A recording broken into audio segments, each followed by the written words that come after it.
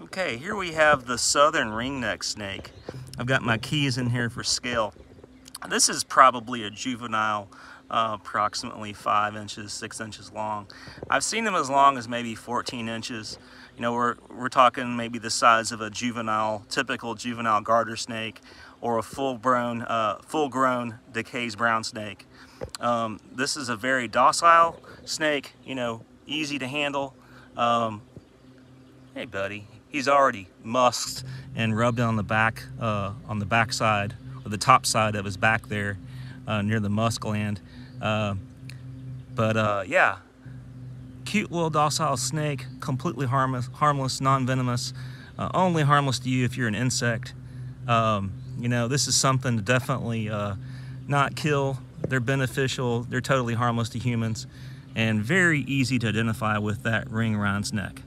Have a good one.